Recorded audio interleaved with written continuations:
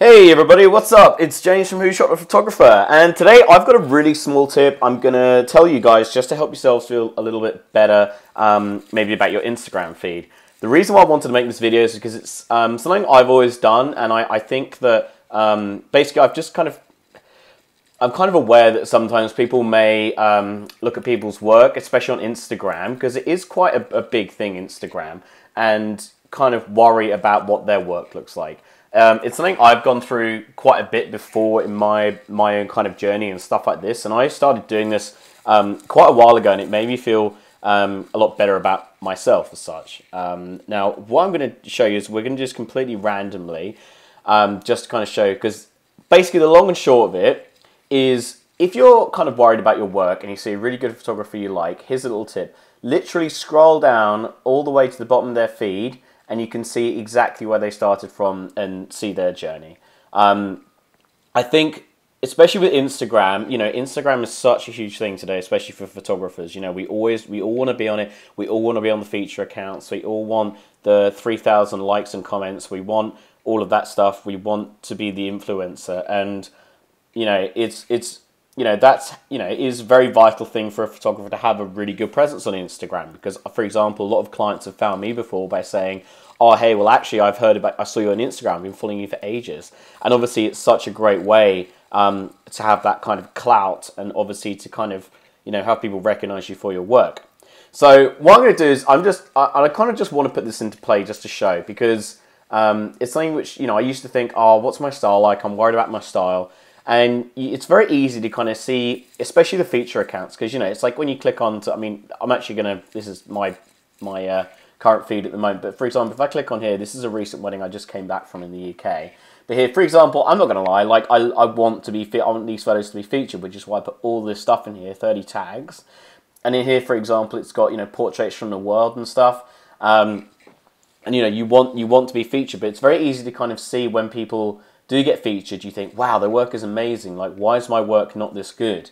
And, this is just a little something to help you. So what we're going to do is, right, I'm going to literally do it. I don't want to actually choose anyone I've done this to before, mainly because, obviously, I don't want to do that. So I'm going to choose this completely randomly, okay? So, for example, with me, I'm actually going to choose, let's go for folk portraits, which I think is a really big feature account. Now, this is kind of something I'd love to be featured on, because it does have, this is my kind of almost bohemian style. This is very kind of filmatic style, which is really, really good. So, for example, let's go to this photographer here. I love this, by the way. This is really cool. So, who's the photographer? Alessio Albi. Now, I can tell that this is, and yet again, say, for example, you love this guy's work, and I do, and I'm actually going to give him a follow, because this is really, really amazing stuff. These photos are obviously incredible. They're absolutely stunning. They're very, very mystical. He's obviously got tons of likes and stuff. He knows what he's doing. But what we're going to do is we're going to go right back, and I hope my internet's going to do us justice. It probably won't do. But if you this is a really good way as well, just to see how people's style develop. And, it's a really good way for you to kind of realize, oh, actually, this person maybe wasn't, didn't have all the magic in their photos at one point, at one stage. This chap here obviously is really good, and he's had a really distinctive style for a while. But you'll see as we start scrolling down, you will start noticing like subtle changes, and it kind of reflects from the photographer's natural kind of journey. For example, when you first start out, you're doing kind of very simple shots, and then you might, find a preset pack, or you might find a specific style of way of doing things, it does change quite a lot. This guy obviously is incredibly talented, and as you can see, there are kind of minor details in his change, but he's always gone for this kind of very kind of cross-processed, slightly desaturated look. So maybe I haven't chosen the best example here, but as you can see, you can still get the impression that things are changing. There are styles here which are changing, that's the impression I get. So what we'll do anyway, this is just one example. This is the gist of it. So even if we scroll right back up to the top here, we'll go right to the top, and, to be fair, his work is absolutely stunning. But even here, you can see there's such a great level of polish here, maybe compared to his older work. So let's do something like weddings. So a really good one is Junebug weddings, because these guys feature lots of kind of upcoming wedding photographers, and obviously I love to think that, you know, I'm into wedding photography now. That's my bread and butter. So here we go. Let's look at. I'm gonna give you a follow as well. Will Curry, awesome name.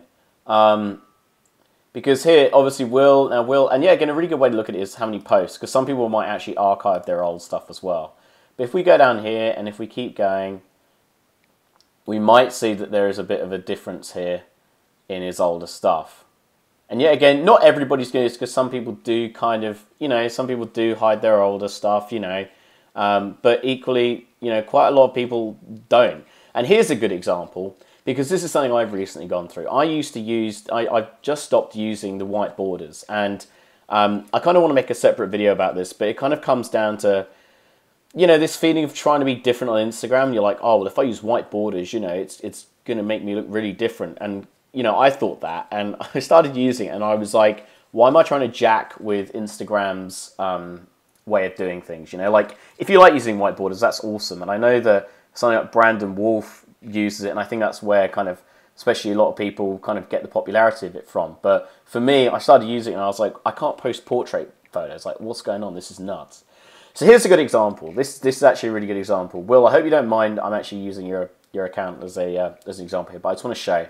Say for example, you know, I saw Will's photos, and I said, and rightly so, I said, oh my god, this is, you know, his stuff is insane. How am I ever going to get this good? Do you know what I mean? Like, how am I ever going to get this good? But you know, if you actually, and Instagram's good like this, you actually take the time, you can see the evolution of where Will's come from. So for example here, you know, he's starting off, and you know, he's going out there and getting couple shoots, which is great. And you can see, another thing as well to be aware of is how long people have been shooting for.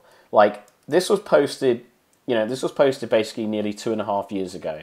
So, you know, Will's been working very hard for, definitely for way before that. Like, this isn't a bad photo at all. You know what I mean? This is a really good photo. But yeah, again, Will's been working a very long time. And I feel that people sometimes see these feature accounts and say, why am I not getting these looks and stuff? But, you know, if you look at Will's style here, these are beautiful photos, but obviously it's a lot different from what he's doing here. And if we just slowly scroll up, you will start to see the difference. So for example, here, what he's doing is he's obviously getting lots of portraits and stuff of people. Really interesting subjects, and here we've got a few more wedding stuff coming in here, you know, and it gets to about here, and this is where this looks like kind of an LXC preset, which is very, very kind of muted tones, which is very popular, you know, and you can start to see he started using it here, and here we go. Like, this is a beautiful shot, to be honest. This is absolutely gorgeous. I love that, and you can see he transitions to basically doing almost exclusively weddings, and I can relate to this because this is what I'm doing now. My Instagram feed is, I'm planning it to get a lot like this, because I'm not, you know, this is where I'm going, apart from my creative one.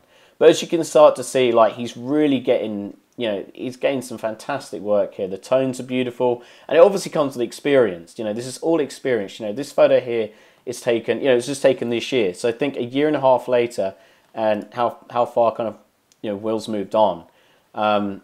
And it's just incredible. It's really, really great stuff. And this is, as I say, this is a tip I do like to use. I think it's good. It helps you get perspective, and I think it helps you kind of stop worrying, thinking like, oh, you know, I don't think my photography is that great. What am I doing wrong? And it's not the fact that you're doing anything wrong. It's just the fact that it takes time. You know, I think to get amazing quality photos like this, it takes a lot of looking at, a lot of interacting, a lot of community, a lot of shooting. You know, and like, look at that, it's brilliant. He deserves all this love, and rightly so, you know.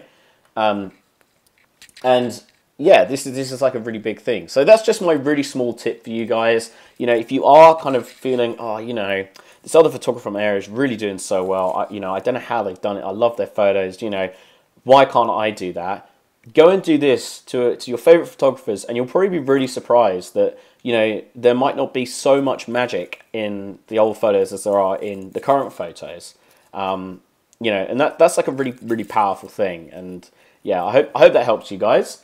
If it has, please just go on my Instagram, give me a follow and a like, anything. I really, really appreciate it. You know, I'm starting to get a lot more wedding stuff here. And also I've got Patreon as well. If you do want to support me doing these kind of videos, I'll give you a shout out, and let's say kind of anything you want to know or edit, you can always ask me as well. I've got Twitter, Facebook, and obviously Instagram. So thanks guys, thanks for watching, and if you've got any other things you want me to cover, please get in contact, and I'll speak to you soon.